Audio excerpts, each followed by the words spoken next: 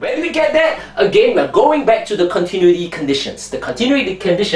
But now, notice that we have the potential being discontinuous at 2 points, x equals to 0 and x equals to a. So we can apply the continuity equations even though the potential is discontinuous at that point at those points, which is x equals to 0 and x equals to a. So what can I say when x equals to 0? When x is equals to 0, the wave function psi1 and psi2 are going to be equal. Alright, because psi1 and psi2 covers the solutions in these two regions. And so their first derivative in terms of x. At psi a, the continuous conditions apply to these two solutions over here, which is psi2 and psi3, given by that over there, as well as their derivatives being equal. And I will apply those continuity conditions. I want to stress again that when we apply the continuity conditions, we are always applying them to these things called psi1, psi2, and psi3, and not the solutions, the separate linear combinations of the solutions. It's always this psi1, psi2, and psi3. The separate solutions, the linear combinations of the separate solutions will go inside the transmission coefficient, but the continuity conditions are always applied to psi1, psi2, and psi3.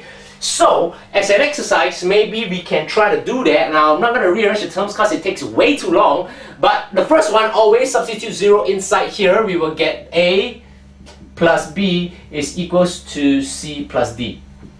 Alright, and the second one, basically I just want to bring down the IK1 because when I take the derivative of this psi1, I will differentiate the transcendental number, so I'll bring the argument down, excluding the x. So I'll get A minus B is equals to IK2, okay, IK2 because of psi2, and I'll get C take away D. Alright, so this is the continuity conditions, or what the continuity conditions tells us when we apply the x equals to 0. Now when x equals to 8, things will get a little bit more messy because notice when x is equals to 8, the transcendental numbers do not equal to 1. Okay, that may be a problem for us.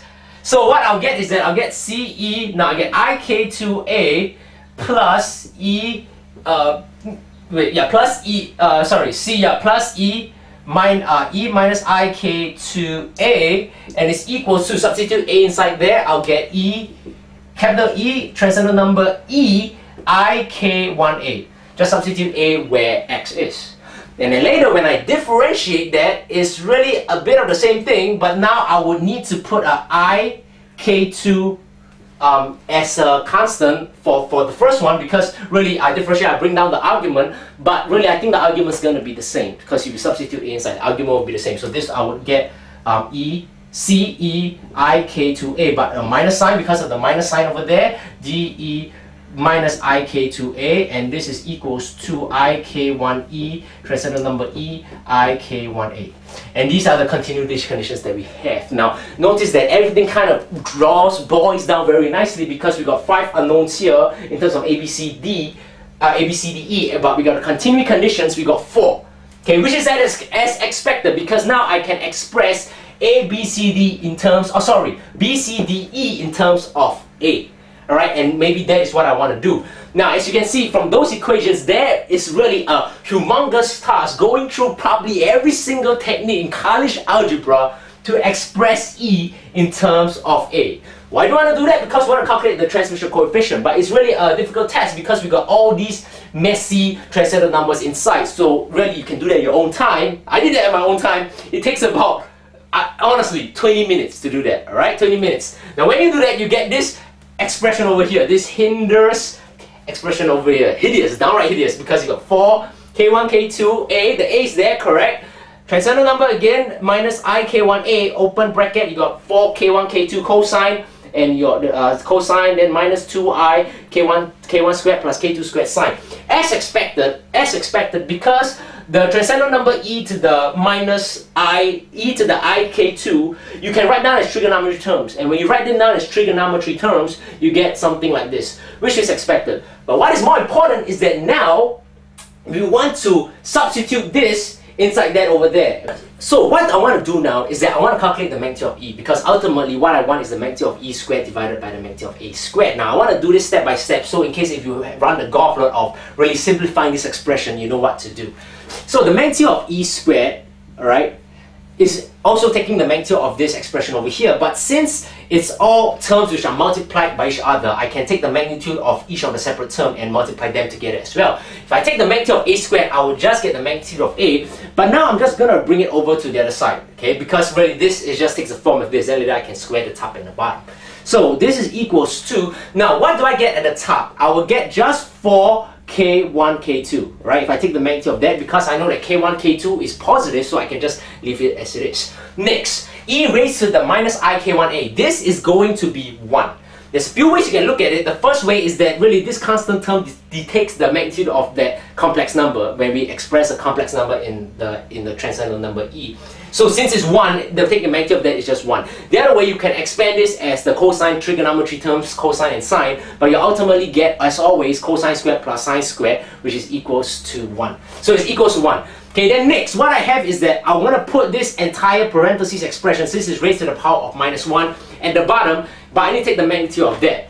Now, how do we do that? What we do is that we'll take the square of the real part, we'll take the square of the imaginary part, and we'll add them up. Even though it's plus or minus, we will always add them up when we take the magnitude, and then after that we'll take the square root of that entire expression. Remember, it's always add regardless of whether this is plus or minus. So open a big square root, so what I'll get is the square of the real part, 16 k1 squared k2 squared. I'll get a cosine squared k2a, and then I will plus, as always, a 4 k1 squared plus k2 squared, square that, and a sine squared k2a, and I'll take the square root of that whole thing. Alright?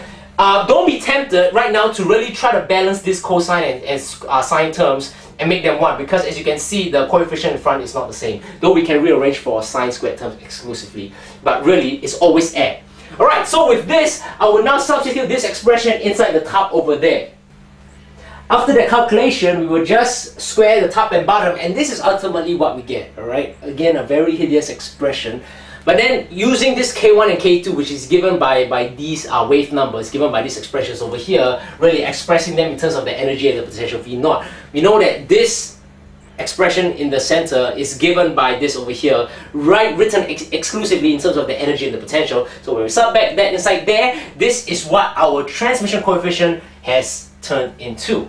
Okay, a very long expression, and really we can't tell anything just by looking at it. It's 1 plus an expression in terms of sine, and we got the raised to the power of -1. But ultimately, at this point, maybe we can say that we have finally solved for the transmission coefficient. Now, what we want to use with that result, or how we want to analyze that result, is really developing ideas of how we can adjust values of the energy, adjust values of the potential V0, the mass, and really the width of the barrier. But sometimes we want to write it exclusively in certain forms, so it's easy for us to really adjust these values. Now, you can write it in a lot of forms, but just a suggestion, okay, let's just say that we leave the 1 as it is, okay, and then we would plus 1 divided by 4. Now, what I want to do over here is that I want to divide top and bottom by V0 squared. So when I do that for the top, I get 1. When I do that for the bottom, the V0 squared can be distributed between this and this term and this term, since it's a product of two terms. So I would have E divided by V0, which right now we will label that as epsilon, and epsilon minus 1. Right? Because E minus V0 is epsilon, and V0 minus V0 is 1. This epsilon is E divided by V0. Just a way to express the ratios between the energy and the potential. Now, what I will do about the sine squared term is that I'll multiply by the sine squared term, and then for our argument, I would extract out a V0 inside this parentheses over here, because if you can see, if I extract a V0, I would also get this epsilon minus 1 term inside there. This term is the same as this term over here. So I will left with a square root of 2m, extract a V0, so it becomes over here, h bar squared stays as it is. I will square root that, and I will also have a square root of epsilon minus 1 divided by a, and that is our argument for the sine squared term. Take that all to the power of minus 1. Now I want to re-express this in the center as something as lambda. It will be 2m multiplied by V0 divided by h bar squared, square root of that, and now this becomes lambda. Okay, sorry, I will include an a, so this comes over here like that.